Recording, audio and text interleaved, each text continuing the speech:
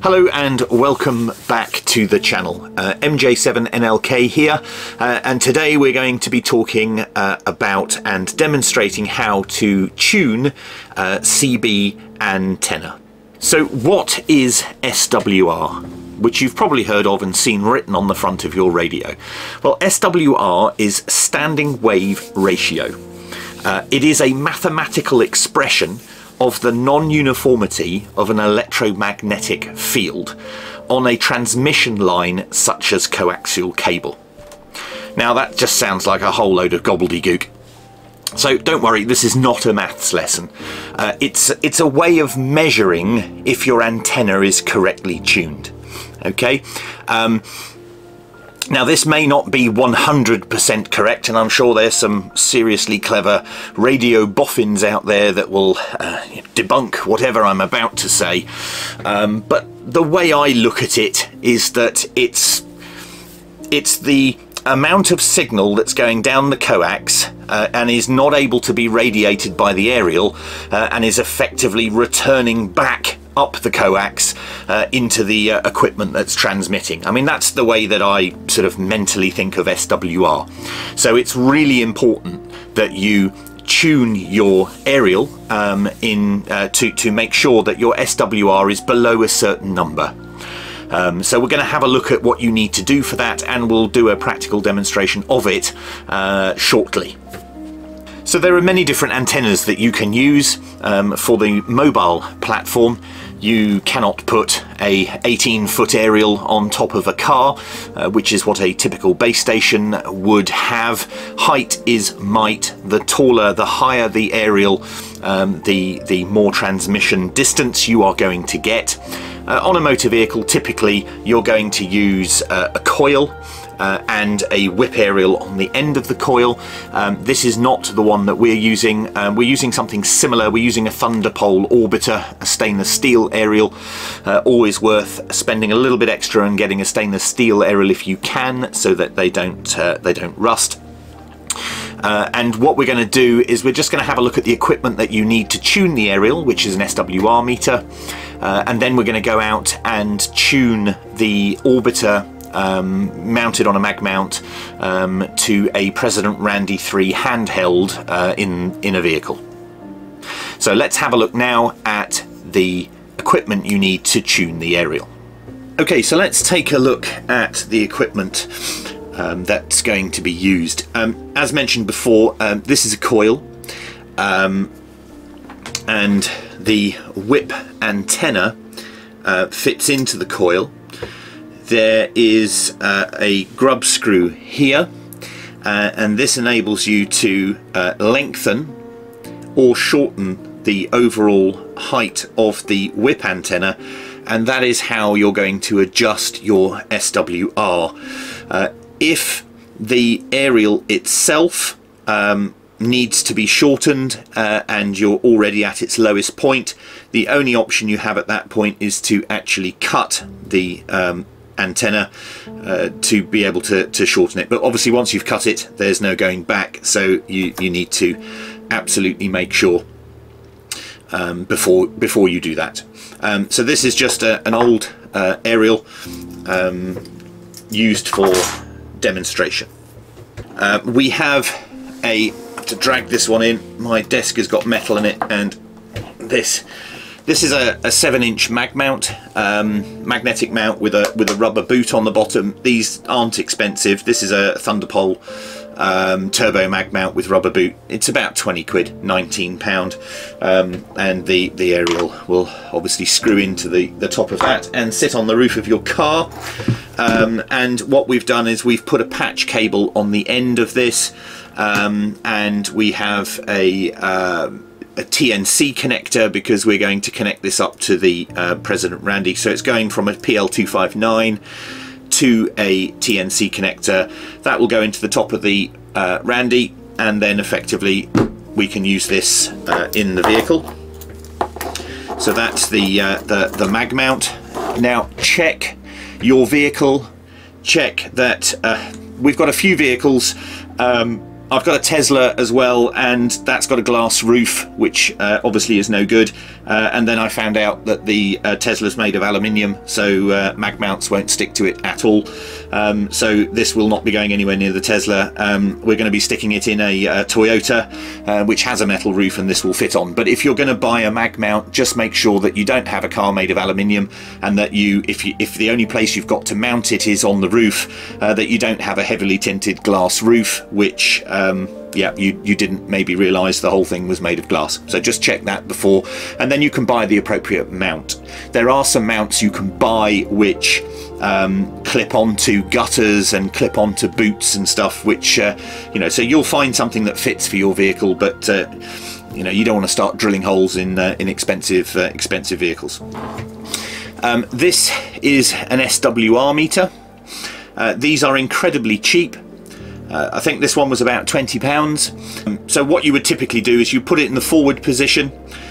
You would connect this to your antenna. So on the back you have transmitter and antenna. So this will typically go to your device, and again we've got the, that's not focusing very well, we've got the TNC connector on the end, so that will go into the handheld President Randy. This will go to the thunder pole, and then on the front you would typically switch it to forward, key the mic, get the needle to the set position using this dial, and once you've done that, you switch it into ref, and then key, and it will tell you what your SWR is. You want anywhere between 1 and 1.5. Anything above that is not great SWR, and if it's in the red band, then over a prolonged period of time that could damage your equipment. So definitely worthwhile, for the sake of £20 and a patch cable, tuning your antenna.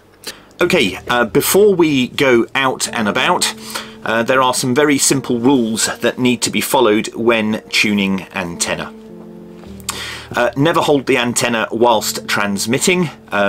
We're talking about 4 watts here, so actually it probably wouldn't do you any harm at all, but if you were pumping out 100 watt plus, you really don't want to be touching an antenna. That's rule number 1. Rule number 2, you need to keep your wattage low whilst tuning. So ideal 4 watts, 3 to 4 watts. If you have a gain or a power dial on your CB radio, turn it right down. You can use a power meter or power plus SWR meter to make sure that you're around the 3 or 4 watts before you start measuring. Okay, so you'll have to excuse the wind, but we have mounted the mag mount on the roof, and the cable is going through the window, so I'm just trying to get this lined up so we can see. Take my glasses off. So we have the aerial antenna coming in. The aerial antenna is going into the antenna socket on the back of the SWR meter, and the SWR meter is going into the President Randy 3. So the CB radio is on channel 20, and you'll see that if I key this up, we put this into FWD position and we key, and you can adjust ever so slightly to get that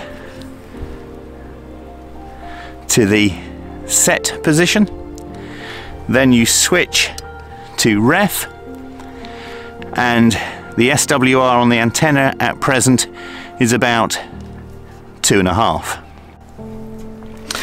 So I've removed the antenna from the roof. It's so windy here that you can't hear me very well when up on the roof of the car. So I have removed the antenna. You'll see here that there are 2 grub screws. If you loosen those, you can heighten the antenna.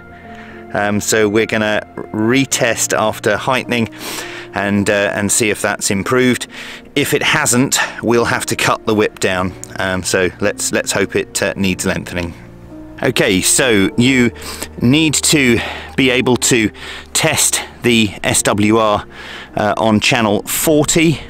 If I can just set this, it's rather difficult to do the camera and this at the same time, but the SWR on channel 40 is just over 2.5. You then need to check the SWR on channel 1, so we have to recalibrate again. Okay, a little too high. Okay, and that's just under 2.5. So that's telling me that if the SWR on channel 40 is higher than that on channel 1, then your aerial's too long and needs shortening, and vice versa.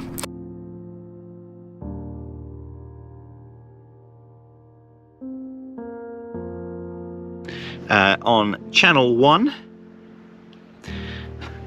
we have an SWR of about 1.6, and then if we switch to channel 40 we have an SWR of about 1.6, maybe 1.7.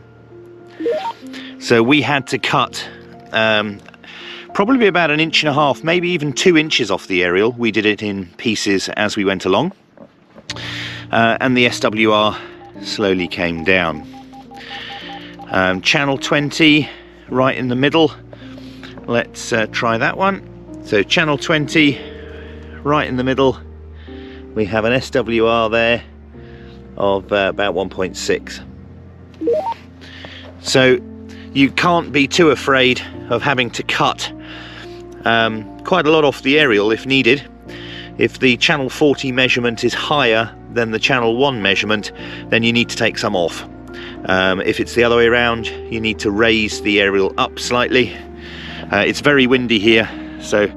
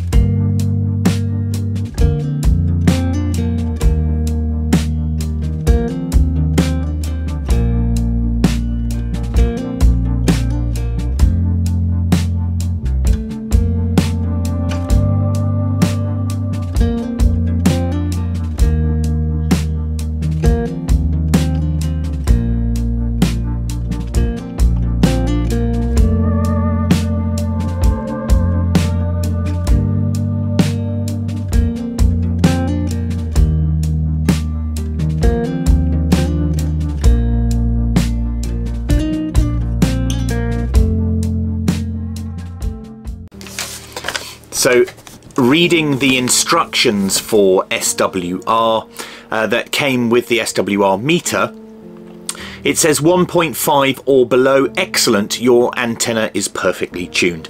1.5 to 2, your antenna is acceptably tuned and should work fine. SWR 2.0 to 3.0, and your SWR reading is slightly high. It shouldn't damage your radio, but you should try and tune your antenna to bring down your SWR reading. But it doesn't say how to do that. 3.0 or above, your antenna isn't tuned acceptably and could damage your radio. But we did manage to pick up some French and also I think some Italian skip on the CB using the antenna, which we captured some footage of. That was really quite good.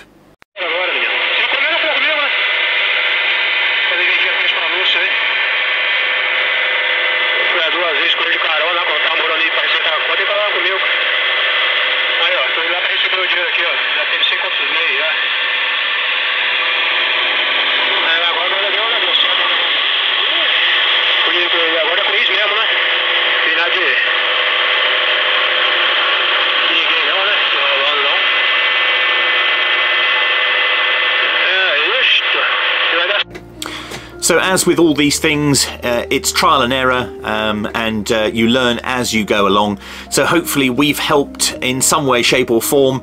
Buy yourself an SWR meter, have a go at tuning your antenna, use the little grub screws to try and lengthen or shorten your antenna, or slightly cut it down if you need to, and let me know in the comments how you get on, and if you've got any suggestions for what we could do to improve the SWR of this particular antenna, then please put that in the comments below. Love to hear from you on that regards. So please help out the channel. Subscribe if you would, and also thumbs up or thumbs down if you didn't like the video, and yeah, we'll catch you in the next one.